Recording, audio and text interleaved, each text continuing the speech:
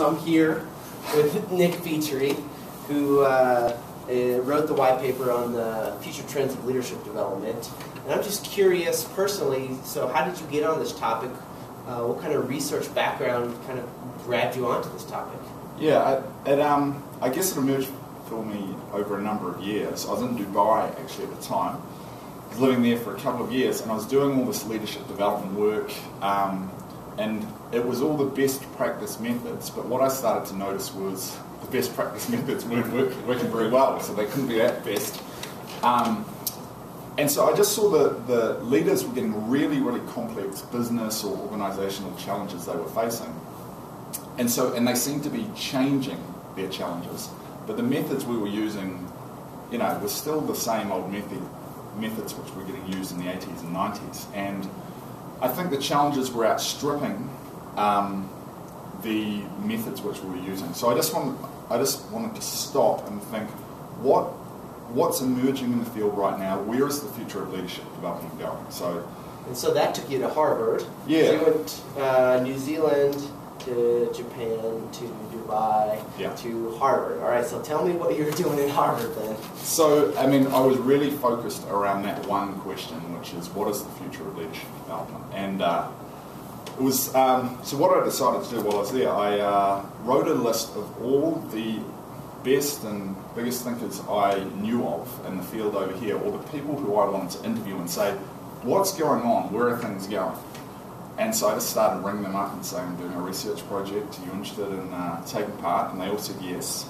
And so I just started interviewing them and I'd say, who else should I speak to in the field? They gave me more and more names. I ended up with about 30 people, academics, business people, and sort of consulting leadership development professionals. And I was asking them, what are the biggest challenges people are facing? What are the best methods we're currently using?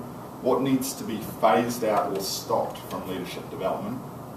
And what do you think are going to be the big trends emerging? So as I started doing that, some clear themes started to come through.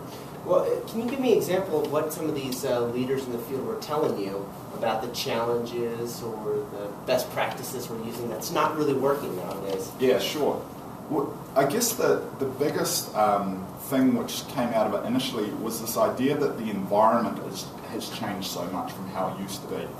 So, and this term came up over and over again, which I hadn't heard, which was VUCA, which is it comes from the military, as you've actually pointed out to me. So it stands for volatile, uncertain, complex, and ambiguous. And they were describing in the different industries that there is so much ambiguity, complexity, and change going on that a lot of people are sort of feeling overwhelmed with what's going on in their industries and in their organisations. So that was the first thing, is just how difficult environments are becoming at the moment. That's fascinating.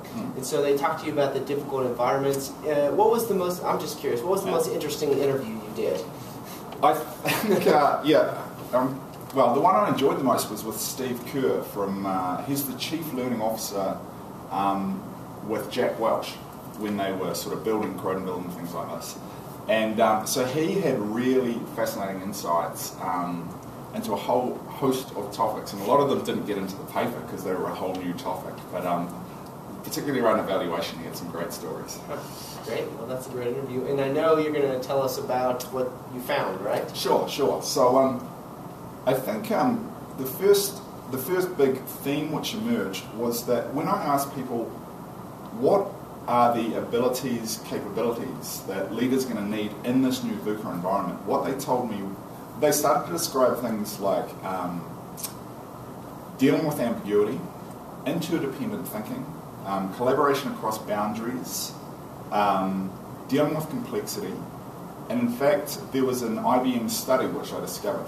They interviewed 1,500 CEOs, and it turned out the number one factor that they were concerned about in their organisations was complexity. And they said the number one capability which leaders will need in the future is creativity. And they felt that their organisations didn't have the leaders who could cope with this new complexity. And and the thing which emerged for me, they were all talking around thinking capabilities. They were talking less around the traditional competencies, which our organisations are full of, And the idea emerged that competencies are still important, but they're not sufficient.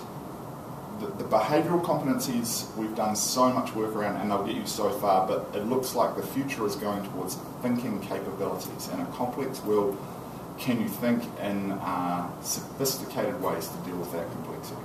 That's fascinating. And I know we want to cover the rest of the trends you did, but thank you for introducing us to the topic and telling us the background, how you got interested in it.